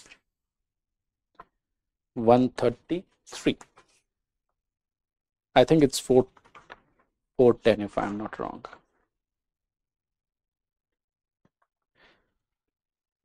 Uh, 411, sorry, I'm sorry, 411. Yes, it's a matter of fact. 4 is your answer. ठीक है जी, 4 is your answer. Next, section 303 of IPC, which provide that whoever sentenced to imprisonment for life commits murder shall be sentenced to death, was struck down by Supreme Court. So everyone knows, Me Too Singh versus State of Punjab. इसमें तो you do not even have to apply anything, mind. You just know this fact. A person commits sexual intercourse with the prosecutrix, who is major, by making false promise that he would marry her, but after she gets pregnant, he refuses to do so. Which of the following statement is correct? Okay. In this case, what happens sometimes that you have to see, this is question number 160.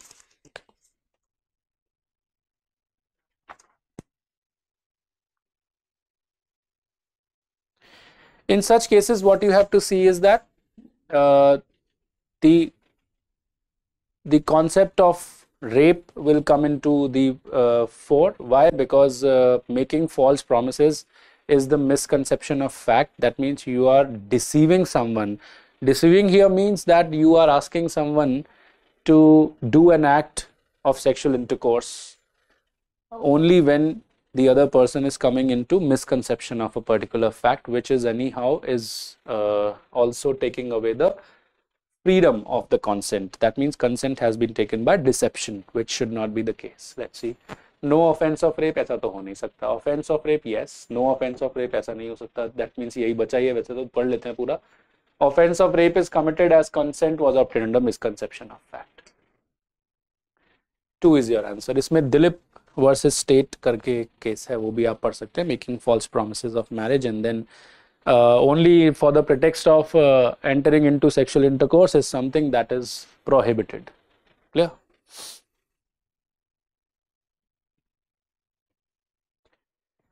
Then comes the next. A commits house trespass in order to commit an offense punishable with life imprisonment. The act of A is punishable with, this is dealt under section 450.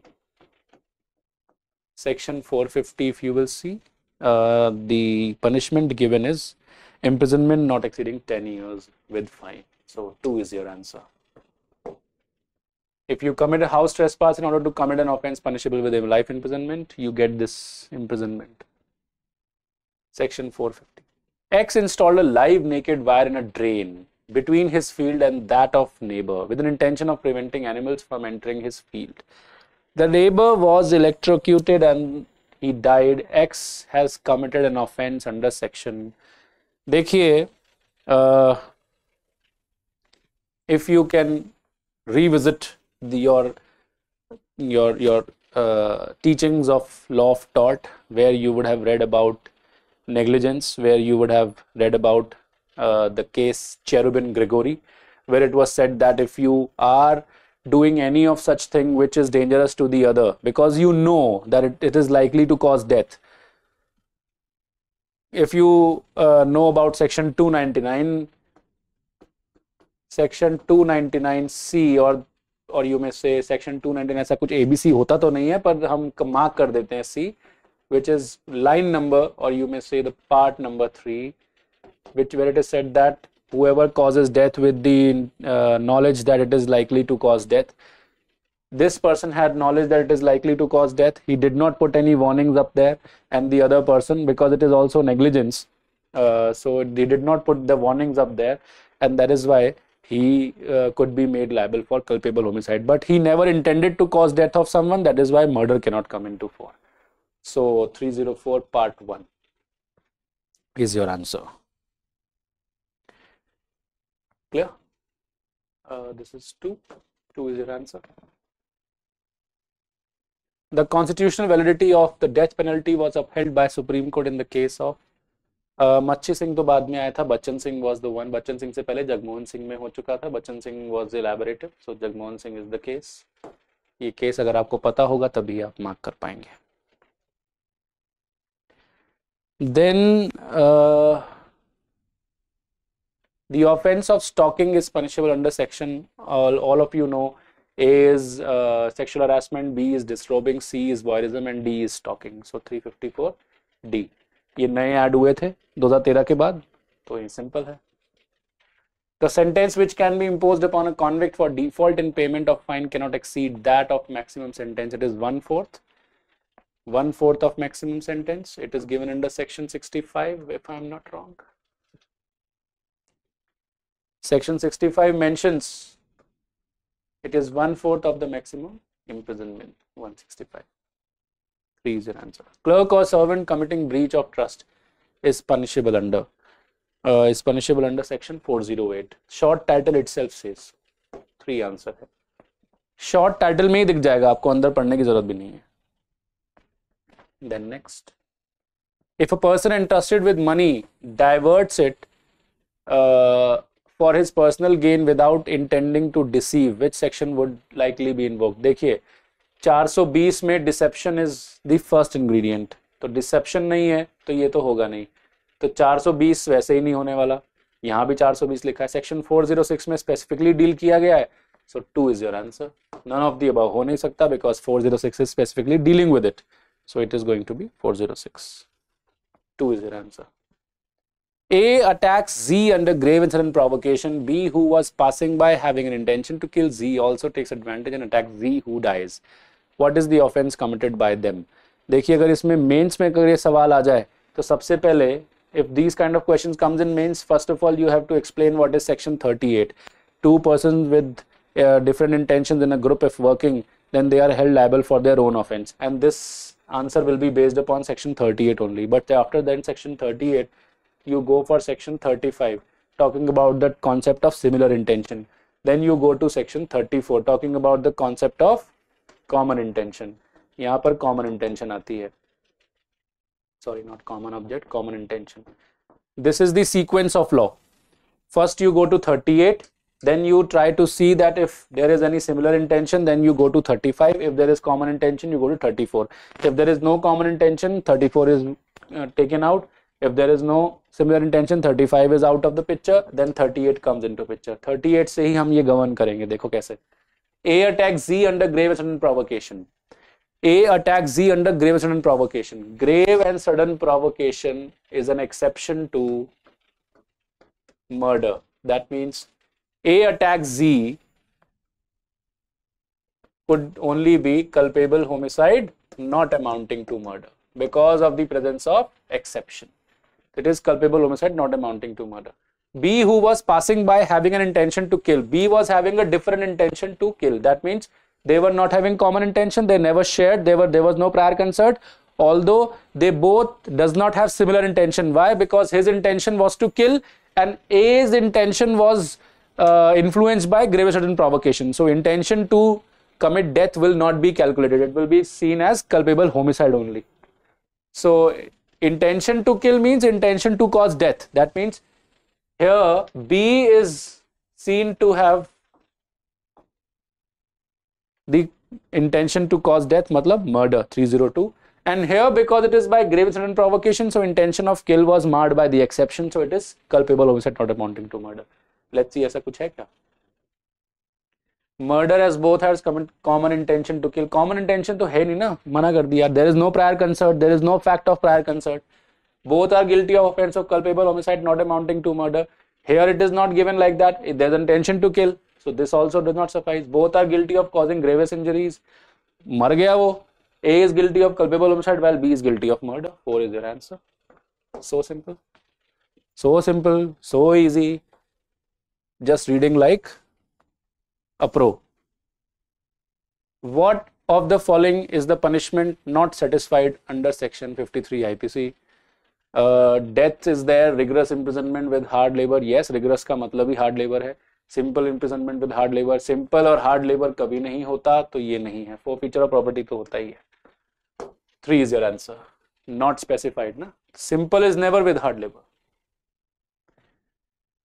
A person is convicted under section 279 IPC, which is injury by rash and negligent act. He cannot be awarded the following sentence. Only simple imprisonment up to 6 months. The punishment given here is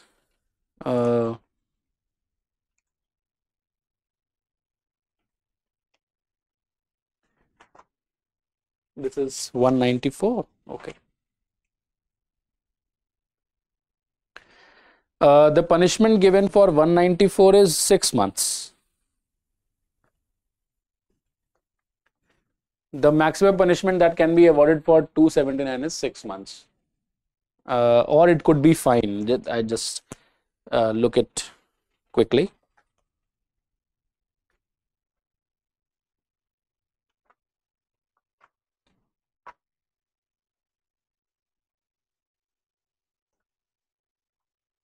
(279) says the punishment of either description for a term which may extend to 6 months or fine which may extend to 1,000 rupees or 1,000 rupees or both. So a person is convicted under section 279 IPC, he cannot be awarded the following sentence. He can be awarded only simple imprisonment up to 6 months because it is of either description. That means rigorous भी हो सकता है और simple भी हो सकता है. तो simple imprisonment of 6 months दे सकते हो. Fine up to rupees 1,000. In default, simple imprisonment of 30 days. If you can just give fine and in default of the payment of fine, can you give 30 days imprisonment? Yes, you can give because it is 1/4 of the maximum. And 6 months here means that 60, 60, 60, 180, 180, 1/4 is maximum. What you can do is 25 days, 25 or 30 days, that means it is okay. Both simple or rigorous imprisonment up to 6 months and fine up to rupees 1000, you can give this, koi dikkat nahi hai. Both simple or rigorous because it is other description, up to 6 months. Now in these kind of questions, if you know the punishment properly, only then you will be able to attempt. Otherwise you have to leave such kind of questions, obviously, because if so much of calculations are to be done, there is a tendency that you might not remember each and every fact of that punishment. It is very clear, but still I am just trying to give you the aspect. This is also okay. Fine up to rupees, when it is okay, fine up to rupees 1000 in default, rigorous imprisonment of 90 days. Giving rigorous imprisonment of 90 days is not, because it is not 1/4. This should not be the case. That means this should be given. 4th is your answer. 4th is the answer. Fine up to 1000 in default, rigorous imprisonment of 90 days cannot be given.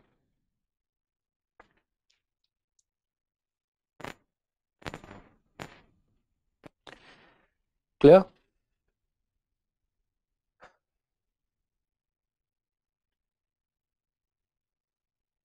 Let's see the next one. A person held guilty of one of several specified in the judgment, but it is doubtful of which of the offences he is guilty. The offender shall be punished for all the offences mentioned in the judgment, shall not be punished, he shall not be punished for any offence. ऐसा तो हो नहीं सकता. He shall be punished for the offence for which lowest punishment is provided. Makes sense. He shall be punished for the offence for which highest punishment is provided. Let's see the provision. The provision is given under section 72. Section 72 states that he shall be punished for the minimum, the lowest provided. 3 is your answer. An offence committed will be considered as an offence if at the time of commission of the offence the offender was below 7 years of age. No, that will not be considered as an offence. Was incapable of knowing the nature of the offence being of unsound mind. No. Was incapable of knowing the nature of the offence having voluntarily intoxicated. Voluntary intoxication is not protected. Voluntary intoxication is not protected. Involuntary is protected under section 87. तो ये तो बनता ही नहीं. अंदर 86, 84, 85, sorry 85, तो ये तो बनता ही नहीं, यही होगा. Had not intended to cause death and was done with consent of the good faith. This is also protected. 3 is your answer. यहीं पता चल गया. Voluntary intoxication is not a defense. In which of the following circumstances is protection available for act committed by a person compelled by threats under section 94 IPC? साफ साफ लिखा हुआ है, there are 2 exceptions to this particular provision. That exception is murder and offense against state. If you are asked to commit murder or offense against state, even if you are under threat of instant death, no protection will be given to you. तो ये तो बनता ही नहीं. Committing an offense under the threat of another, where the offender has a reasonable apprehension of gravest hurt, यहाँ मिल जाएगा. Reasonable apprehension of gravest hurt ही है. Clear?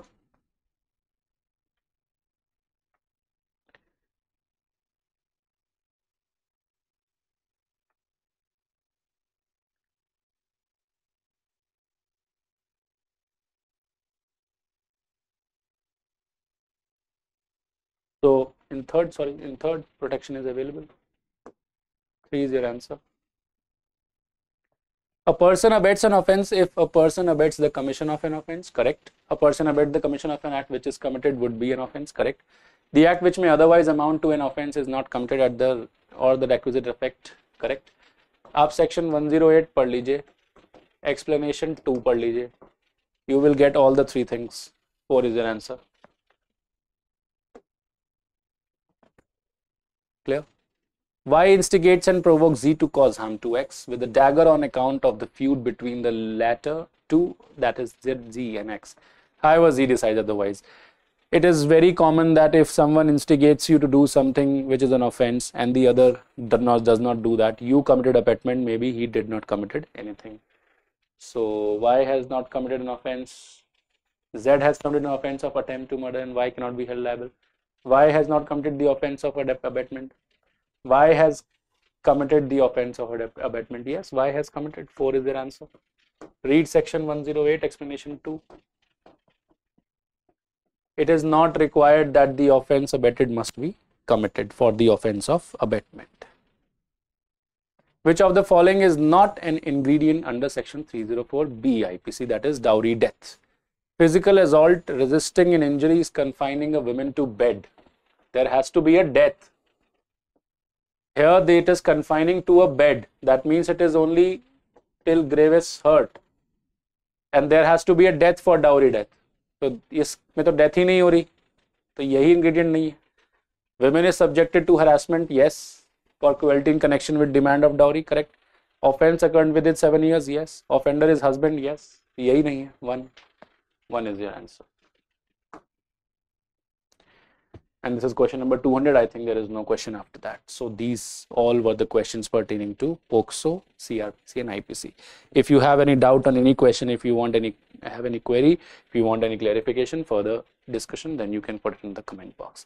We'll come up with another video with civil laws, namely the CPC, SRA limitation, arbitration and Commercial Courts Act. We'll do that in the next video. Thank you so much for today. We'll see you.